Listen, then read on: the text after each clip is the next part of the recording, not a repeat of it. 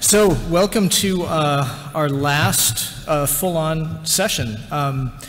The title of our next part of the program is "We Don't Know What We Don't Know: Multi-Sector and Multi-Disciplinary Experience to Break Down Barriers."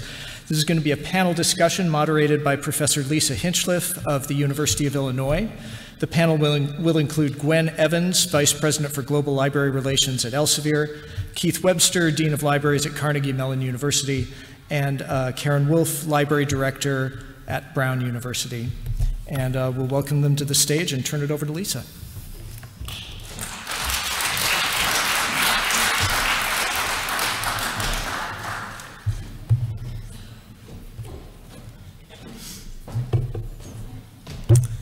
Thank you, Rick. We are slideless for this session. I don't know if that's allowed. We obviously forgot something really important. Oh, because as librarians, that's really important to us, information, structure, and order. Great. So thank you, Rick. I want to welcome everyone to this final panel of the conference, and thank you for sticking with us to the end. This is my first time at the Research to Reader conference in person. I've attended from my dining room table. It was much less satisfactory. I've greatly enjoyed the opportunity to be here today.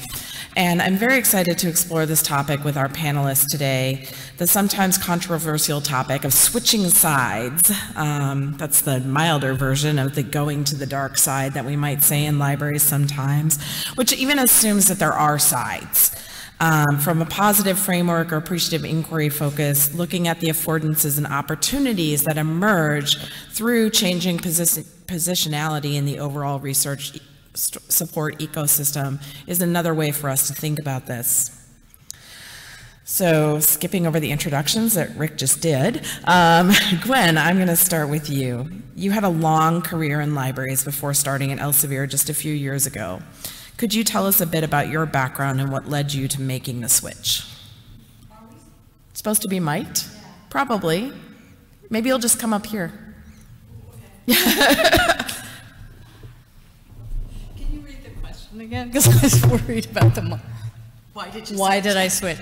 Okay, so in terms of my background, sort of the foundational background that I want to foreground is that before I was a librarian, I was trained as a cultural anthropologist at the University of Chicago, and I spent 2 years doing field work in Indonesia with the Roman Catholic Church. So a lot of my subjects were Roman Catholic priests with degrees in sociology and theology. And so, but that fundamental orientation to an anthropological look at what is happening on the ground, why is it happening, you know, what is the system there, that never leaves me. So that is how I approach both librarianship and now working for Elsevier. So I started in circulation and access services, got my library degree, worked as my first faculty job. My first and only faculty job was as the head of library IT at Bowling Green State University.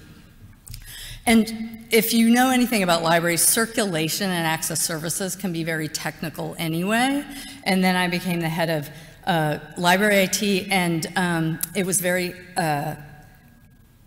hot at the time to have the title of Coordinator of Emerging Technologies, if you remember that. And while I was there, I realized that what I do well is I'm a fixer.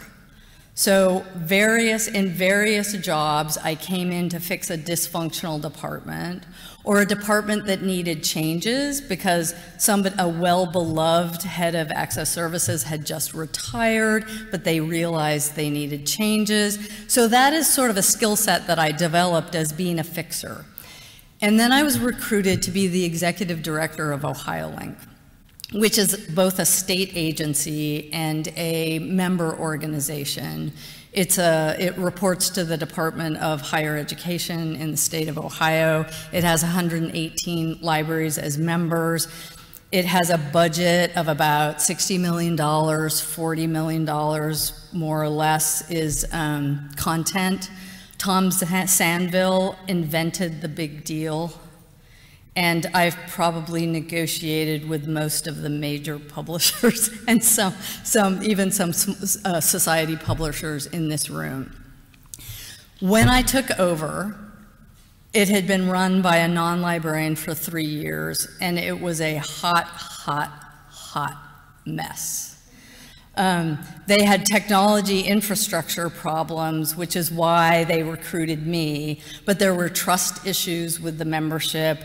There was a fiscal agent transition, which some of you, if you remember 2013, I apologize for that, because it took a very long time to get the contracts renewed, to pay the bills.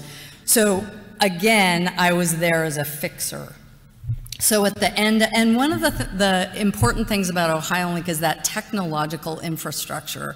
They load publisher content and ebook content onto their own platforms. They run a statewide ETD, electronic and theses, dissertation open access problem. So there's this vast technological infrastructure. So while I was there, I got a look at what it really takes to develop and serve up published content, open access content. There was a institutional repository program at scale. And I realized how critical it was that what publishers did to make that content available and accessible in this sort of weird environment. And also that stakeholder alignment with the state legislature, who directly handed out the capital and operating budget for OhioLink, was also a big factor. So by the end of, so I was there for 7 years, and in 2019, it was stable. I had a great staff who are still there. I hired most of them. And I was getting a little bored with boring operational excellence. And I also felt like that given the state funding level and the way a red state legislature works, that it was unlikely that I was ever going to get the kind of funding that would allow us to do something really innovative or really exciting. So I was at Charleston in 2019. I saw Kumsal Bayezid there, the new CEO of Elsevier, and I met with her, and they started recruiting me, and I thought I could work for this company under Kumsal. And so when it was announced that I was moving to Elsevier, I did get 3 pictures of Darth Vader texted to me from my friends, and a library dean asked me, why this is not the move that I had envisioned for you. And I said, never underestimate the curiosity I have about other cultures. And if you're gonna learn publishing, this is sort of big publishing at the coalface. So part of my move was the desire to learn how the sausage is made. And the other thing is, as I said, I'm a fixer and I love a hot mess. And when someone said, can you help improve the relationship between libraries and Elsevier? I said, that sounds like fun. So that's the... I'm going to ask you in a little bit whether it's actually turned out to be fun. Okay, now that we have the microphone situations worked out here, I'll stay up here. But okay, Keith, I'm going to turn to you now. Your experience have not only been multi-sectoral, but also multi-country, multinational. So can you tell us a bit about your background and what are the threads that you can draw through your varied experiences as soon as one of the mics starts working? Yep. That's working. Okay, thanks, Lisa. I don't want to over-theoretise this, but let me begin with the triple helix of university, industry, government relations, and often that is constructed as a way of framing economic and social development. And my career has unintentionally charted that path, where I've had at least a couple of stints in each of government, universities, and industry. And I've served on the leadership team of at least one organization in each of these domains.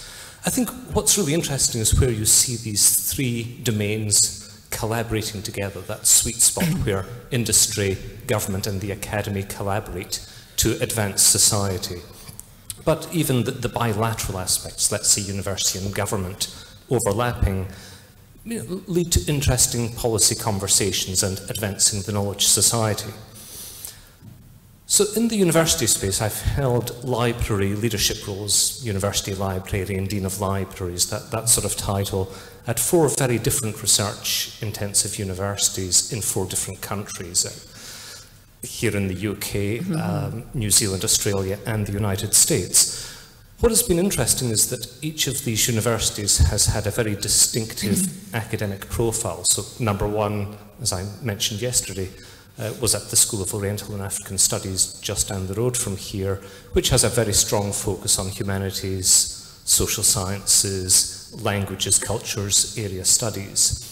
In New Zealand, I was at Victoria University of Wellington in the capital city with strength in public policy, law, government studies, those sorts of areas. In Australia, I was at the University of Queensland, a massive medical operation with a university attached.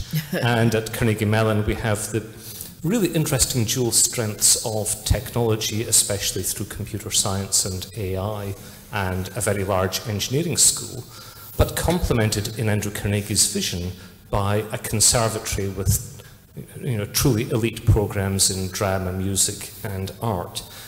And those have allowed me to get a sense of the broad sweep of disciplinary behaviours and how things like the scholarly record vary by discipline and the competing opportunities, the overlapping interests that we can see play out there. What has also been interesting is doing those jobs in 4 very different countries. Now, admittedly, 3 of them have the king on the back of their coins, if they've caught up with recent events. So there clearly are similarities, but there are also distinctive differences. Australia and New Zealand, very much bicultural societies. And looking at the academic practice and the research culture in those different countries is also very interesting, as is the ability to watch publishers negotiating tactics in different geographies and different markets. One big global publisher is not the same in each country in which it operates. In the government side of things, my first library job was in a government research laboratory in this country. I was quickly asked to add on EU policy work to that, but my substantial role in government was leading a policy directorate at the Treasury, about 2 miles in that direction. And that also gave me the opportunity to understand policy making.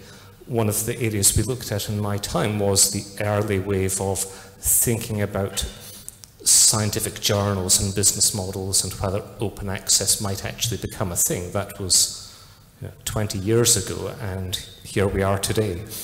In industry, I did the typical late 1980s graduate thing of training as an accountant with Ernst & Young, but in 2011, following a very similar conversation to the one that Gwen described, I joined Wiley as VP of Global Academic Relations, not library relations, but dealing with university leaders. And at that point, I joined Wiley's offices in Hoboken in New Jersey, and that was the move to the United States.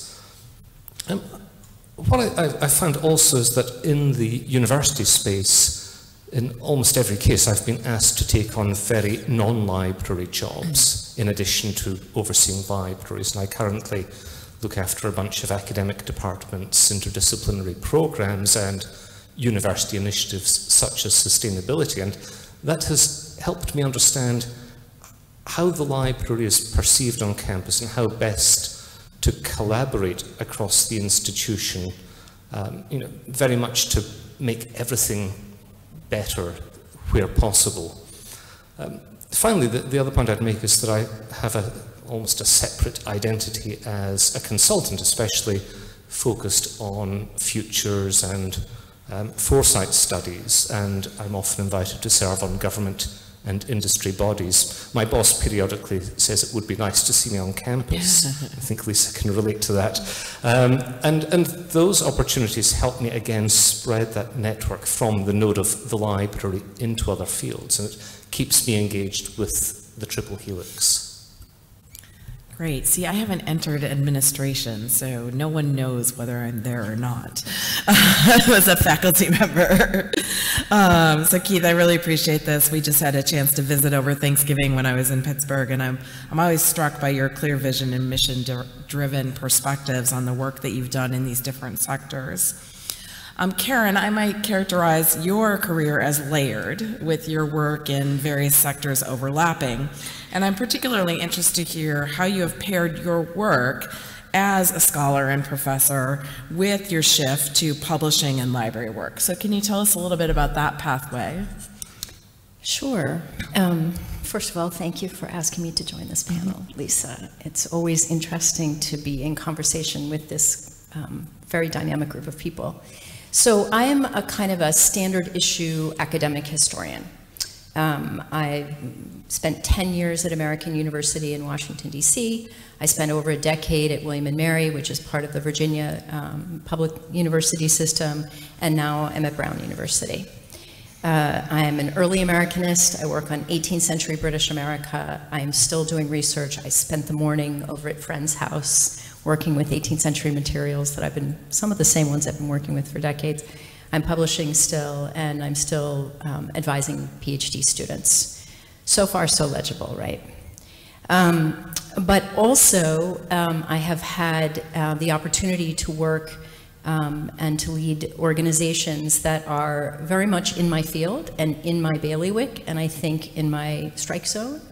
And in the last two cases, independent organizations, independent of the universities where I was working. So anybody who's spent even 2 minutes in my company will know that I'm pretty intense about the value of the humanities and about the significance of history in particular for all of us, and the value, I always say authoritarians understand exactly how powerful and important history is, and democracies ought to spend a lot more time investing in historical research and teaching. So that intensity is possibly one of the things that has led me to think kind of more broadly about how my field and my discipline sits within this broader industry of what Mark calls researcher to reader, but which we might think of as a kind of global expert knowledge economy engine. So I led a research institute for about 8 years, which is focused in early American history and which publishes the leading journal in the field, also publishes books in collaboration with UNC Press, and also funds research in the field. So I was experiencing life as a publisher and trying to figure out what that meant. And I'm extremely grateful to Rick Anderson and David Crotty for having asked me to write and not just keep talking about what open access might mean for small, very nonprofit publishers in the humanities and the kind of economic implications of mandatory OA policies, and to continue to encourage me to write for the Scholarly Kitchen about the humanities. But having that opportunity to kind of lift up and think about how my field sat and how it was being influenced by what I think we all in this room know drives scholarly communications, which is not my field at all. My field is like what? I don't know, like the tiniest tip of the tail on a mastiff or something like that. I don't know. We're like the smallest piece of a really large enterprise. And now I run a rare books library. I'm not actually the library director at Brown. Joe Mizell, my colleague, would be startled to know that. A library director. And actually not even so. I run an independent research library that is on the campus of Brown. And yes, I'm a tenured faculty member at Brown. It's all very complicated. But anyway, I direct the John Carter Brown Library, which is a rare book library. It's one of the greatest in the world. Of materials focused on, about, and produced in the Americas between the 1500s and the early 1800s. And it's an extraordinary collection. I'll talk about that with, I think, Lisa's next collection. But what that's let me do really is experience in some ways leadership through the full cycle of what researchers in my world experience. That is the primary materials that we engage with, the process of review and collaboration that produces research and its publication and dissemination. But mostly, I'm a historian, and I'll come back to that at the end. Great, great. So it's clear to, I think, all of us that you've each had a very interesting career to date. I noticed that we've sat the historian next to the futurist. This might be also a little bit of full circleness. So, a lot of you have held leadership positions in different sectors. So let's dig into this a little bit. I'm going to ask you to think back to a time when you were transitioning either to or from librarianship. So that transition, or to publishing. And what was your biggest surprise as you joined that new community of practice? So if you were going from librarianship to publishing, or publishing to librarianship, or what have you. So Keith, I'm going to start with you this time.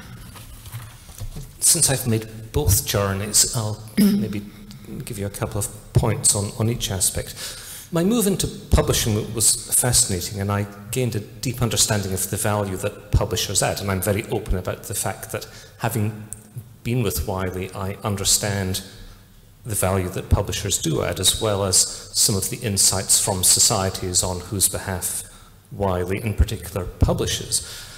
What surprised me in a very pleasant way was how closely connected many of my colleagues in Wiley were to the research enterprise. Many retained active research roles in addition to their publishing responsibilities, and they truly believed that they were there to make science better, to advance science. Of course, there is a profit imperative in a commercial publishing house, but that always felt like a different part of the business. So I was really encouraged by that observation.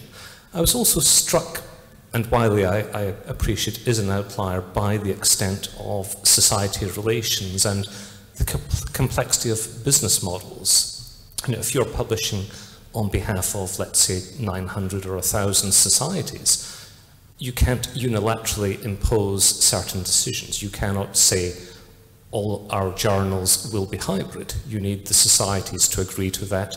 You need the societies to agree what the APC might be. So there was a surprising amount of policy negotiation that I hadn't fully anticipated. One thing that struck me, something that I've taken back into the academy, is the importance of finance, and how at Wiley our weekly leadership team meetings started with a deep dive into the finances, and I do the same in thinking about my library. Clearly the value of money is somewhat different, but it does help me make more informed decisions. I was also struck by the global aspect of the role, and understanding how a business decision in one market might have a ripple effect. And it reminded me of an experience when I was in Australia, where a publisher that might be represented on the stage agreed with a small group of Australian universities to allow alumni access to their platform, and then word quickly got around the planet, and sadly that had to be reversed because the ripple effect was going to be much bigger than a few universities at the other end of the planet. A surprising turn for me, and Gwen alluded to this as well, was how, whilst I was in publishing, my former colleagues treated me, or some of them. A little while into my time at Wiley, I was asked to speak at an event at CILIP, the Chartered Institute of Librarians and Information Professionals, of which I'm both a chartered and an honorary fellow. And the session moderator was somebody I'd known for 20 plus years, and he could barely talk to me, and then eventually complained about how I'd sold out and how could I get up in the morning and all of that sort of stuff. And I had varying shades of that. Interestingly, one from a colleague who is now working for a commercial publisher, but that's... turning to the present, I've learned a lot, as I said, about the value that publishers add and the costs incurred in publishing, and it's given me a much richer sense of what value looks like in negotiations both for the publisher and for the university. And I hope that that has helped me be a good partner with publishers as we negotiate transformative agreements. I'm also reassured by the extent to which publishers come to Carnegie Mellon, amongst other institutions, to ask us to collaborate on development projects, R&D initiatives, often under NDAs, but I think that there's a real appreciation that that joined-up understanding of a university research enterprise and a publishing house can yield insights that are beneficial to both parties. Great, thank you, Keith. Karen, how about you? So, people often think that historians want to talk about change over time and that that's our primary task. I'm a historian mostly of women and gender and politics, and so as a contrarian anyway, I always say that actually it's the continuities that are often most striking. Gender wage gap, for example, since the 16th century, pretty constant. Anyway, just saying, continuity is really important to understand and to know about. So one of the things that is pretty striking to me, I think, is the continuities. So, I think we all have this experience. Maybe it's your neighbor, maybe it's someone you work with. People always think that other people's work is easy and the job they do might be done for free. And you're like, what? So it is striking to me that I think this is what you're talking about when you're saying, like, understanding the value. People think that publishing should be free. People think that Google can do librarian work. People think, all these things are kind of bananas. There's a kind of constancy to, if you begin to understand the kind of work that's involved in any sector, then you begin to appreciate the deeper value there. And for sure, that's a continuity. But I actually wanted to talk about across these kinds of two small organizations that I've been running, a research institute, which was publishing, and a library now. The real continuities are just that the basics, mission and management. Those are the keys, understanding your mission and understanding clearly and being able to articulate the significance of your mission, and then aligning it obviously with your budget, go forward, retrospective, whatever, and then thinking about management. And one of the things that I think gets at your question, Lisa, is like, I'm not a librarian. How can you step in and be a library director? I get this question. I got to go to BYU and talk to librarians with Rick about, like, how can you be a library director if you're not a librarian? There's a real inherent question there, and I think the answer is the same in how could I be a publisher with a group of highly expert editors? And the answer is, like, good management respects the expertise of the people in your organization, whether they are librarians who are catalogers, who do rare book cataloging, which is its own super thing and amazing, or whether they are developmental editors or copy editors or metadata creators. Good management is respecting the expertise and harnessing the expertise of the people in your organization and harnessing that to your mission. So the continuity, I think, has been actually striking for me. There are some really cool differences. Like, in my job, when my eyes are bleeding from negotiating with HR about something, I can actually just go into the stacks and look at 17th century manuscripts, and it soothes my historian soul. So that is a difference, for sure. But the continuities in organizational basics have really struck me. That's great. Gwen, you and I have talked about this a fair bit over time, so I think I might have some sense of what you might say, but you might surprise me now. So what hit you as you moved from librarianship to publishing?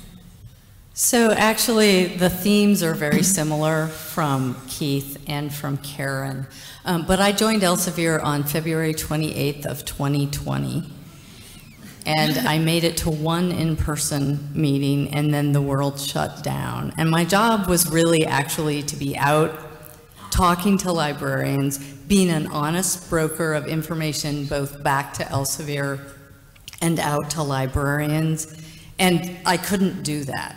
But I did have the chance to work with an amazing team that was sort of tracking the pandemic and the effects on higher ed, the effects on libraries, the effects on researchers. So I have to say that I was surprised at how well Elsevier managed that, because they're a vast global company and they were very welcoming and we were all in it together.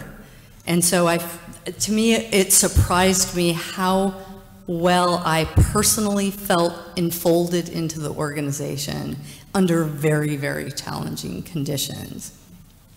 But I think the most surprising thing to me is how like these often hostile organizations or groups are to each other while having a lot of similarity. So to the point of researchers, I've been told by a faculty member, how hard can it be to put a book on the shelf? Well, it's hard.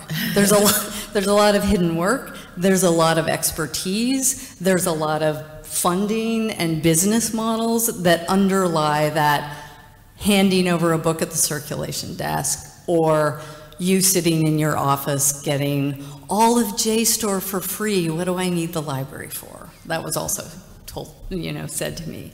And at the other side, that librarians and sometimes researchers will take a peek at, whatever it takes to deliver the output of a PDF or an article, and just sort of assume that the output doesn't encode or embody an enormous amount of complex and expert work behind the scenes. And one of the things that, I had a vague idea about it, but the whole issue, how hard publishing works on research integrity, is amazing to me.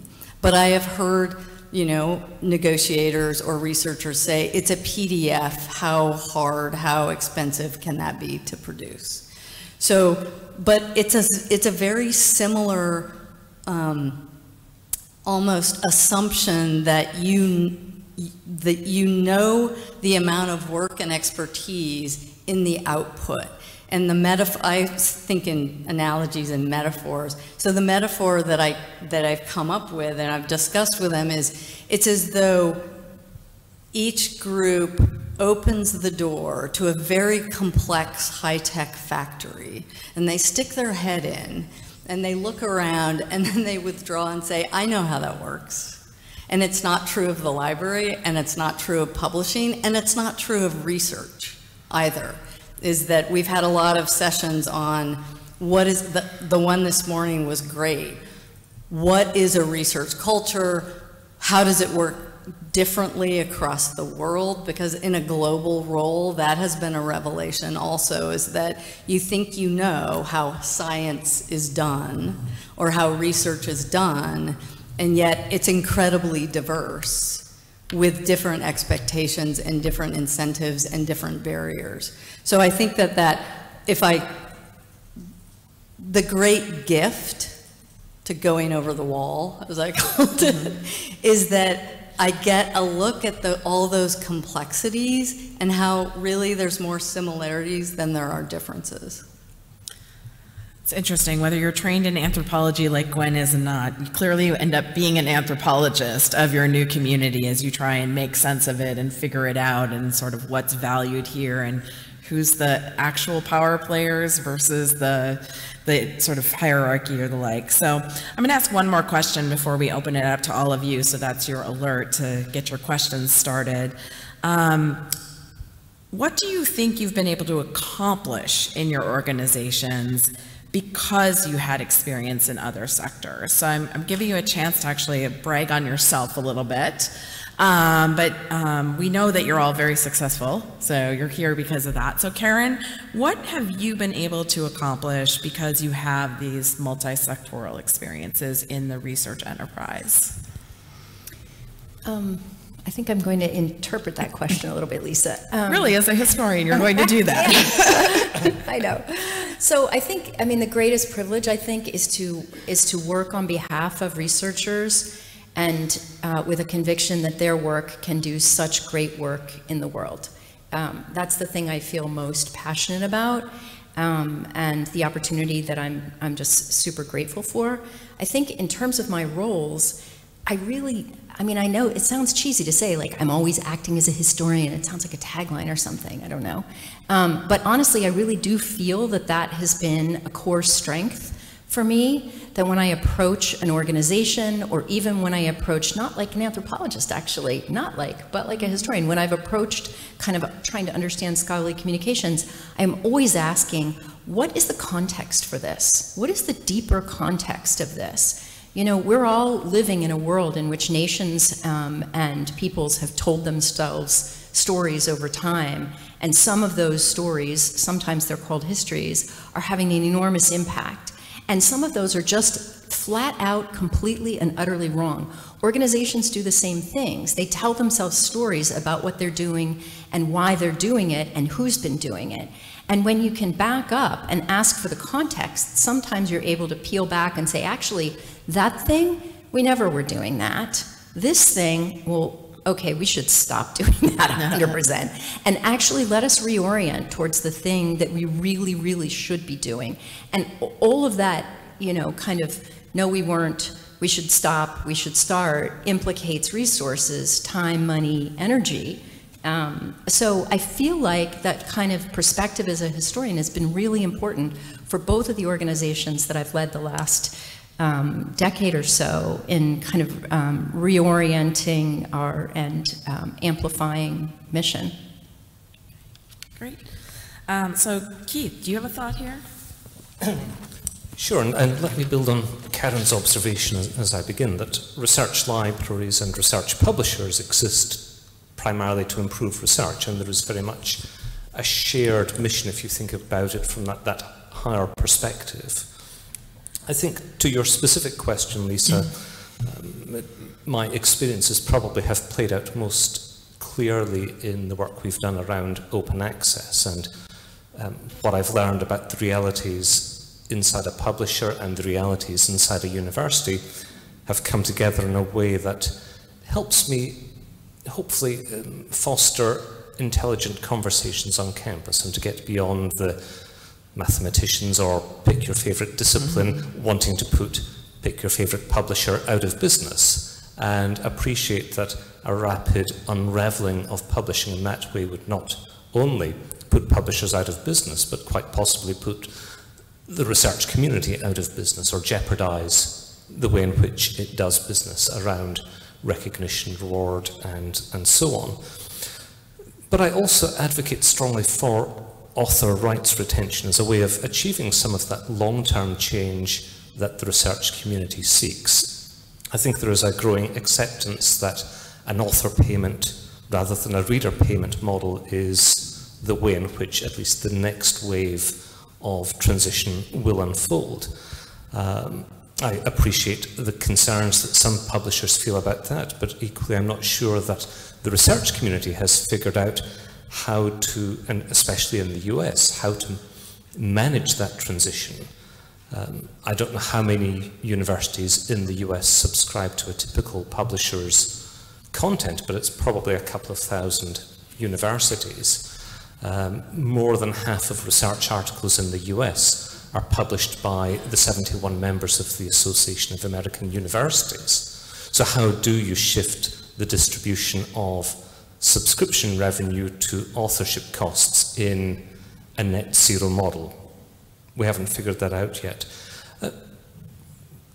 Another point I'd make is that I think my posts in government helped me understand how policy can best be developed and implemented. And at Wiley, I learned a lot about operating a business, enhancing my leadership skills, because when you're running a big library system in a big university, you are managing lots of people and a substantial budget.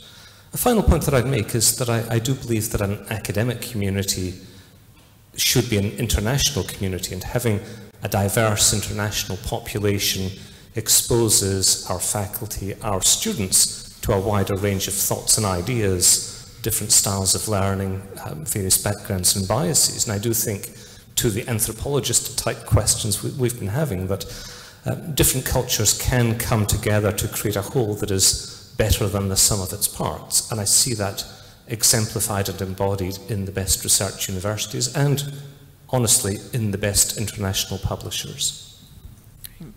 So Gwen, I'll turn to you last on this because in some ways this bringing up perspective is actually your whole job. So I'm guessing you could probably talk for hours about bringing the library perspective to Elsevier and vice versa, but I'm wondering if you could highlight some of the things that are examples of things you've been most able to contribute to this mutual understanding mission that you have. So I would say that this was a surprise to me, just how little, although having been on the negotiating side of the library with many different kinds of publishers and vendors, I don't know why it surprised me so much, but it's that the explanation of how collection development decisions actually get made at the institution and the consortial level. And one of my staff, when I was at Ohio Link, one of the staff members said, when you know one consortium, you know one consortium. So I just want to flag out, Ohio Link is a particular kind of consortium. But there were a lot of misperceptions about who makes the decision. I kept saying over and over again, library directors are not making content decisions. There's a committee, and they're given a budget, and they all have to agree on what allocation is going where, and these are the frustrations and the pressures on them. I spent the whole first year saying, no, their budgets really are that bad. No, their budgets are that bad. Their budgets are that bad. And I got listened to. It may not feel like that if you're a librarian, but they listened to me, and I had access at very high levels to explain this is how the decisions are getting made, this is the budget pressures on them. One of the things that was really interesting to me, but also is when I go out globally and talk to other librarians, is explaining the United States context and the way public education is funded. The United States is not Sweden. It never will be Sweden. Ohio is not Wisconsin, is not California. And the way that the money flows, as Michael Clark of Clark and Esposito once said, the money is in the wrong buckets in the US for a transition in the way that many other librarians expect to happen when they're in Europe. They expect the same transition to happen in the same way here, and it just won't, because legislators in Texas and Florida are now looking at higher ed and scrutinizing it in a way that is not true in California or Illinois, for example. So that was sort of one of the discourses, so not only within the company, but also with other librarians wondering when the US is going to get on board. But the other thing is really simple things. This cracks me up every time I think about it, and I cherish it. So one of the things I do is, give in the interpretation, this is why they're saying this. This is what it means. This is maybe the pressures. So I had a very earnest question about, okay, we're going in and we're having these questions, and we're going to ask the librarians these questions. And one of the questions was, why is it so important to have whole book ILL? Now, if you're a librarian, that is such a weird question. And I said, look, don't ask that, because they're either going to think you're punking them on purpose and it's going to make them mad, or they're going to think, when is the shuttle going back to the mothership? When do you have to be back in Pluto? But they were used to an article economy. They don't really understand what happens with ILL. So it was that little bit of interpretation, whereas this is what, when you go to the bookstore, do you expect the whole book? When you go to the library, do you expect the whole book? Everyone in ILL expects the whole book, and that's why they care about it so much. But it was an honest question. They just didn't understand really ILL because it's a big journal. Like, we don't do a lot of books. We do a lot of journals. So. Great. I think we have to give some of these mics to Mark. If just one? Okay, Gwen, I guess you're the one who's going to give it up. So let me turn to you, audience. What questions do you have for this panel about insights to be gained into the complexities and interconnections of the scholarly communications ecosystem that they have gleaned by switching between and among these sectors of publishing, research, and libraries?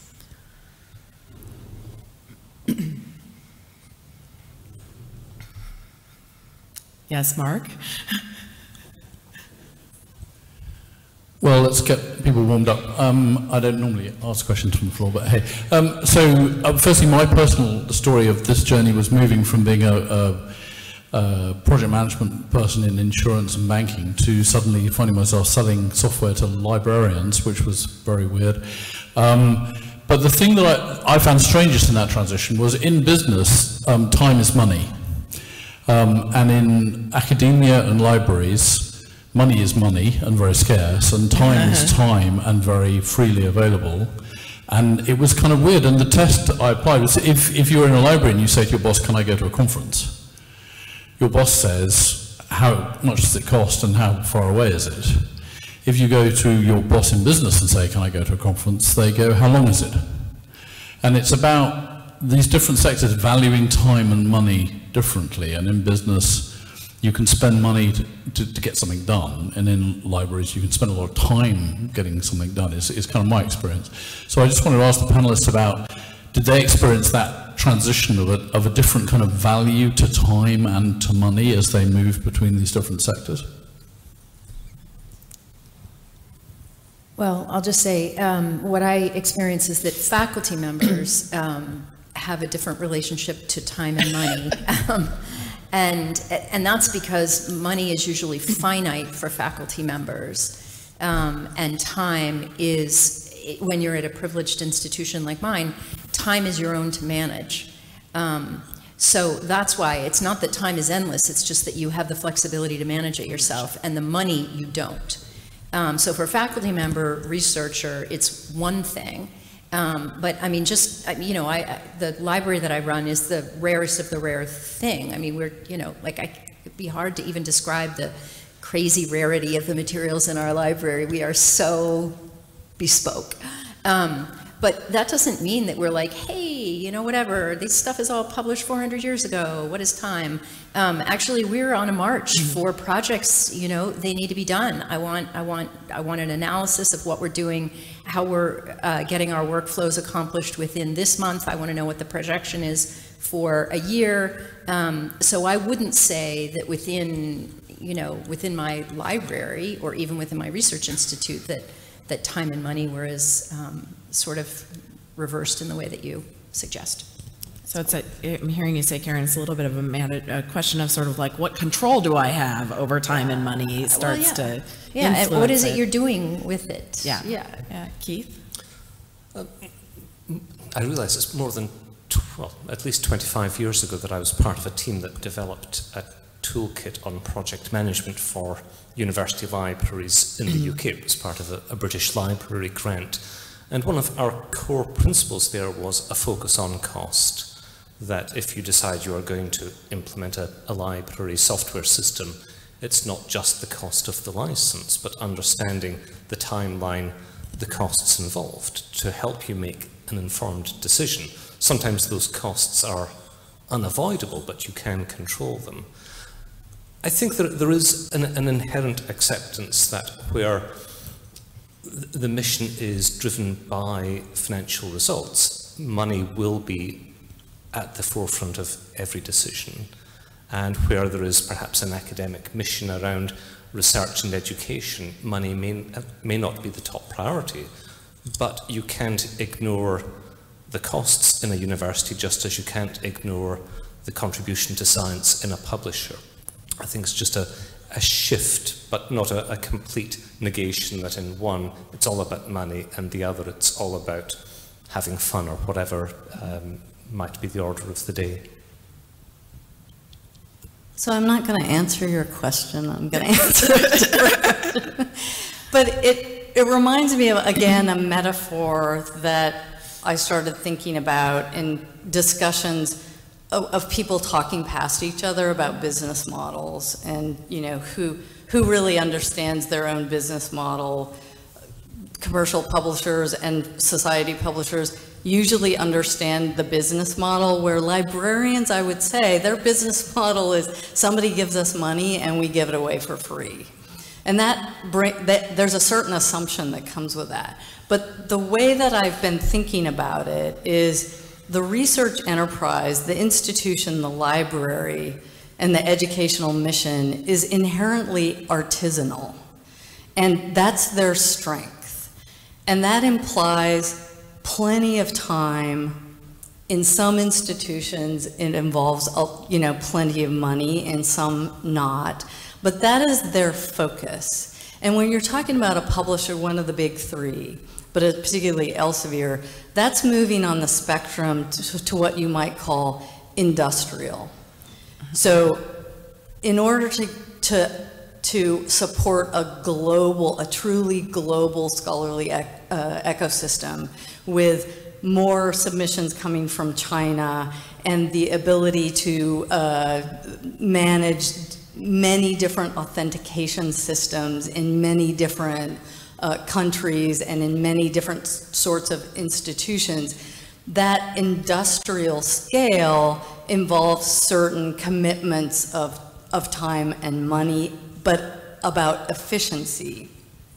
And in a lot of the conversations I think we're having is an expectation that the institution, inherently artisanal or committed to slow food, if you would like, should take on these industrial aspects. And to your point is, do you really understand the total cost of ownership in both time and money that would take? I'm also struck, Gwen, by something you said earlier about libraries are sort of unique within the higher education realm, where while we are part of these institutions, we often do a lot of our work through consortia, which sit outside our institutions. And so I don't know if you want to add anything from that perspective as far as, like, there's a different kind of money and time that's happening there. Yeah, and so I was very active in ICOLC, the International Coalition of Library Consortia, the 100 people in the world that understand what each other does, and nobody outside of that really understands it. But again, it's that if you know one consortium, you know a consortium. There's the all-in state-funded consortium like OhioLink. There's the opt-in 501c3 consortium. So the relationship of an individual library to that consortium can vary a lot. The power imbalances can be real depending on the governance structures. And I know that for the 501c3s or the nonprofits, they're struggling with a business transition, because open access has actually upended their own, business models. Whereas the state-funded ones, it's a different risk and relationship depending on, where your money's coming from. But I think that there is a sense that sometimes you can save time and money by being part of a consortium, and sometimes maybe you don't, but there are other values there, the collaboration, the knowledge sharing. So that is another level of complexity, but again, it's like, it's different across the world, actually. Yeah. I just thought we have your expertise up here as a consortium lead as well as a librarian. So another question, if we have any. Antonia?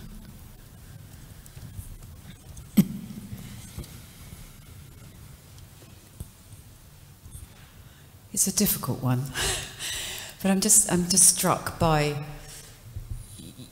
the value that you have in having seen both sides of the fence, and yet the world we live in is becoming increasingly soundbite. The loudest voices get heard, the attention span to understand the nuances and the expertise that exists is limited. Given the enormity of the challenges that we all face and the recognition that all of us need to work together to address those, take research integrity as one, how do we scale, you three, how do we, you four, how on earth are we going to bring that more moderate view, that more balanced view to the discussions that we need to be having? Because it feels to me that it's going the opposite direction at the moment, and there is more bad perceptions on all different sides, or maybe the social media just amplifies that, I don't know, but it just feels to me we have this huge challenge about how we scale working together and collaborating together, and what kind of governance and framework we need to be able to do that. So the question is, how many hires can we make from one side to the other? I wonder whether just one critical piece of this is for each and every one of us to be kind of ambassadors for curiosity and goodwill, which sounds really weak sauce in the face of what is happening in the world at large. But honestly, I think curiosity about what other people do, rather than a sense of defensiveness or hostility, is critical. And you know, I'm always interested in hiring people who are interested in what other people do. You know, how would you do that? How does that work? You know, curiosity and goodwill, I think, is absolutely essential. So I know that sounds lame and kind of Pollyanna-ish, but I think it's really important, and perhaps we could put it in the water. You've kind of scared me, Antonia, making me think about the elections on both sides of the Atlantic. I'm glad to have the chance to vote in both. One thing that I'm conscious of, even sitting up here, is that almost all of the conference speaking and webinar presentations that I do these days are joint ventures with publishers. And I think more of that sort of interaction, where we can be seen to be talking about a key issue together. And sure, there may be differences in our positions, we may have different desired outcomes, but if we can be in the conversation together, it might tone down some of the heat that we see on social media. And honestly, I've stopped looking at a lot of social media about scholarly publishing because most of it is counterproductive. So as an example, shameless plug, next week I'm doing a webinar with people from Springer about the impact of transformative agreements and open access mandates and a global position where we are all happy and can sing Kumbaya together. We may not get there, but those joint conversations are certainly one step in the process. So yes, do any of us need more hostility in our lives? I don't think the answer is yes. And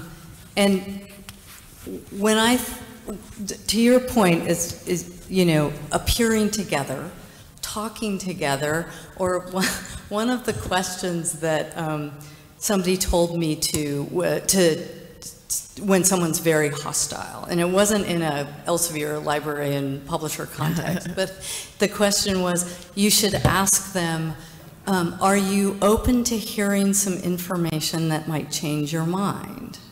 And if they say no, that's a really bad reflection on us as publishers, as librarians, as researchers. We share a common value, or we say we do, in nuanced, complete, accurate information. And if we can't, as coming together, it's a professional value of librarianship. It's a professional value of researchers. It's a professional value of this, you know, to your point, the very real commitment that I have found in publishing to advance knowledge and support research, that is something that we should all take very, very seriously. So thank you. Please join me in thanking Karen, Keith, and Gwen for their insights and perspectives.